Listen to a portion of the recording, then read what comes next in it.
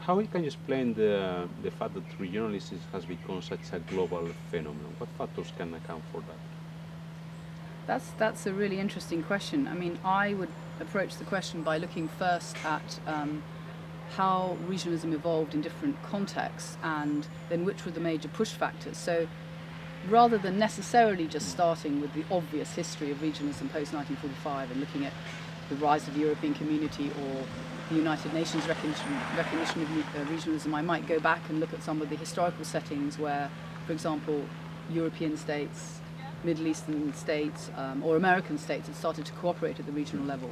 And I think if you then look at those processes and consider then the post-war World War II world and the environment in which regionalism grows during this Cold War period and becomes, if you like, a global phenomenon, it gets taken up increasingly by different regions and by different actors. And that's the setting in which I think we're talking about contemporary regionalism.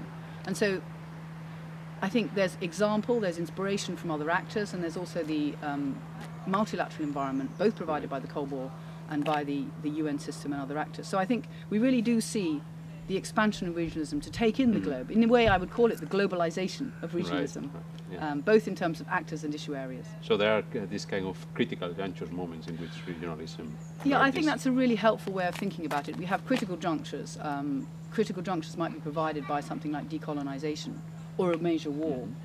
You might refer to the ending of the Soviet Union and the breakup of the Eastern Bloc as being another critical juncture that affects regionalism both in terms of new states that emerged from those, the Soviet Union and the Eastern Bloc, or how different states around the world are able now to engage in regional processes in ways that were not possible before. So I think there are some very important junctures provided by changes in the international system, changes in the global economy, and of course the greater assertiveness and autonomy of regional actors.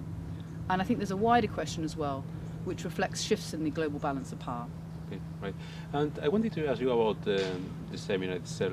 What's your opinion about this mixture of having practitioners and academics, interdisciplinary approach, policy-oriented? What's your perception?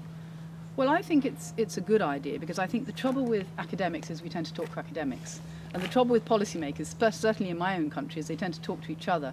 So I think the idea of a dialogue, the idea of a meeting point is a really useful one, to get us to talk in the same language, to understand some of the problems and to try to approach them with a sympathetic view which incorporates both the scholarly and academic side, and at the same time, hopefully, is interesting from a policy-making perspective. So I believe that's what we should be doing, is to interact.